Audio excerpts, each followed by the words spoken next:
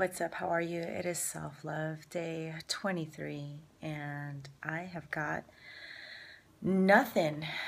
I'm not really sure what to talk to you about this evening because there isn't a thing that is standing out right now. There isn't something that is absolutely glaring out at me. This day has been filled with self-love, but it's been an interesting situation because it hasn't been just one thing. It's my time of the month. I don't feel good about it. I'm tired. Got cramps. I almost forgot that I had to do my video today. That's been going on. No biggie. Been moving through the day. But there has also been other stuff.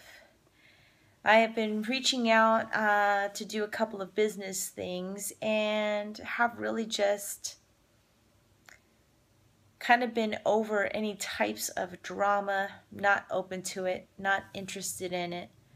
And the self-love comes in through that way by just knowing that outer circumstances don't define me.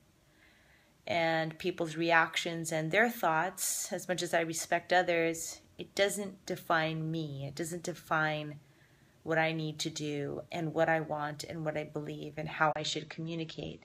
I'm not talking about ever being disrespectful to another person. I'm just saying that what I noticed that was different for me today is a couple of things. So the first thing right now, coming to you to talk about self-love and really not having anything as far as a standout topic, is self-love in a sense, because I'm just allowing myself to be okay with that and to really share with you the authentic truth about what's happening for me today. I'm just present right now. I'm present with what is. I'm present with my cramps. I'm present with the fact I'm tired. I'm present with just presenting this piece of life and this experience to you, and knowing that you'll see it and you'll have your own reactions and that all is well, that I don't have to be perfect or have it figured out. The point of this self-love challenge is being loving to myself and being loving to the moment and being loving to the truth. And so that's part of it. Another thing that has come up today is, like I had said, I had realized that, have you ever been talking to somebody or communicating with someone in any way, email, text, talking to them, and they seem to really want to be interested in gossip or rehashing things, or just, and all you want to do is maybe get to a solution. All you want to do is move on to the next thing.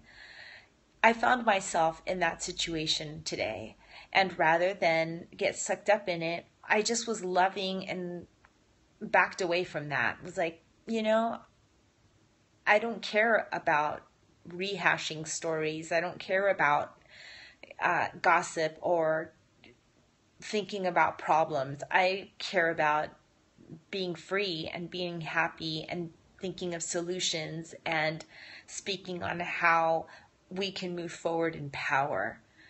So doing that was really powerful today, and it was really self-loving.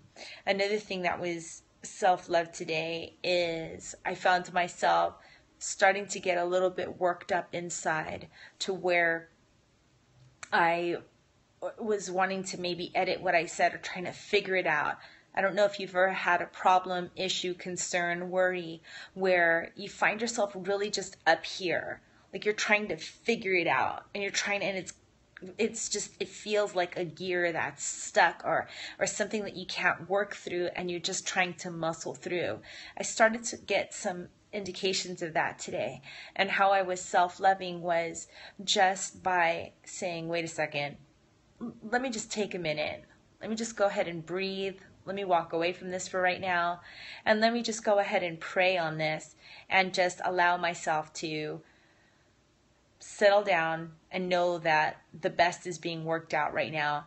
I don't necessarily have to have all the answers. I found that to be very self-loving today, very just loving for myself, for my emotions in the moment, for my outcome, and for also, I believe, how I will interact with, the other person, because rather than just try to handle this right now and figure it out, and it's like, calm down.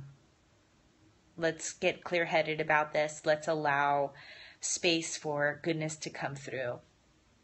And finally, another thing that was self loving today is that, I went for a hike early this morning with some girlfriends, and that was really cool to do.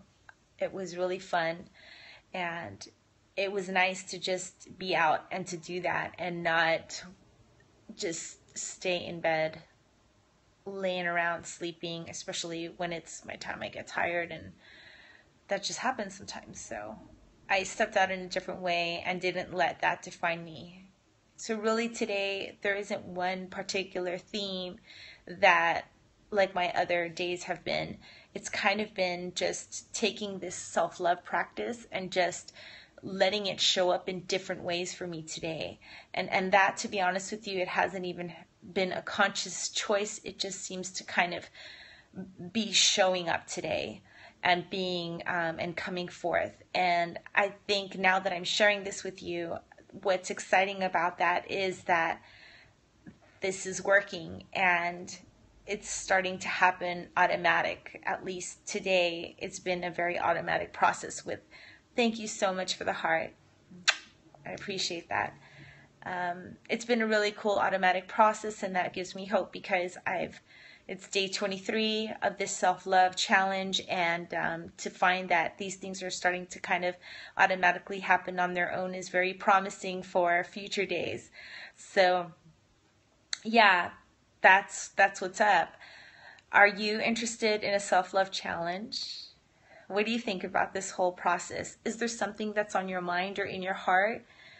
I'm always open to hear you out and to receive your comments, questions, concerns. I appreciate definitely connecting with you and hearing what you have to say and what's going on for you.